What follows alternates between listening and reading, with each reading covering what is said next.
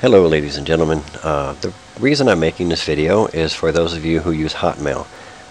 Many of you, it's very easy to switch to Gmail or create a new Gmail account, but I've been with Hotmail for, I don't know, a good 15 years, maybe more, and that's the email address that hundreds of people have, and you know, it's not something that I wanted to switch to. Now my problem was that when I get my email, I use an email client called Thunderbird, and that tracks all of my email accounts. Right now I actually have 14 email accounts that I currently track, and this way with an email client you can download your emails and it can automatically sort them for you. Just all kinds of features that I use instead of using webmail. Now my problem is I can't tell you how many times I've sat here waiting for an email that I don't get from Hotmail. And the reason is because their spam filters operate before it actually gets to your account.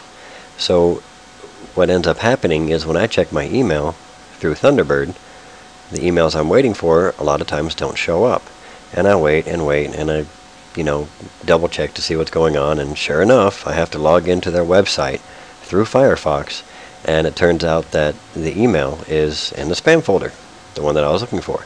So what I'm going to do is show you guys how to get past that, because even though Hotmail has removed your option of disabling their spam filters, and I don't know why they do that, it's retarded, because no spam filter I've ever seen actually works as intended, and that means keeping the spam out of your email box and keeping the emails you want in your inbox, and none of them seem to work. So I don't know why Hotmail doesn't allow you that option anymore, but I'm just going to show you how to get around it.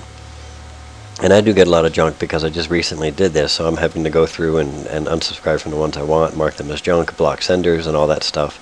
After a couple weeks though, my inbox will end up being clear and I won't get all this junk. But even without the option, this is how you bypass that. You can select any message in your inbox. It doesn't matter what kind of message you select, because you're not going to actually do anything with that email, but select one of the messages so that it shows up on the right, and you're going to go to the sweep menu. Click that and then click on manage rules. Now I have already done this, so I am going to delete the rule from mine.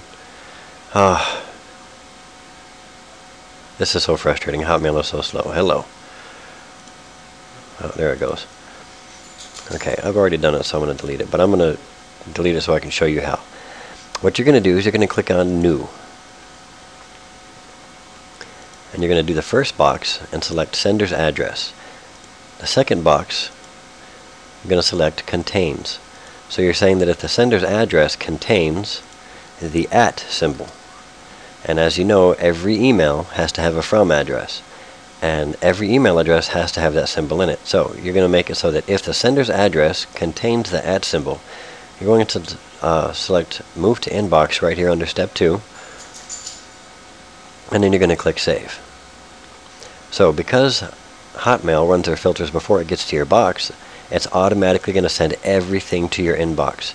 So if you run an email client or you're tired of searching through junk folders, well, guess what? You don't have to anymore, because every single email you get will now go to your inbox.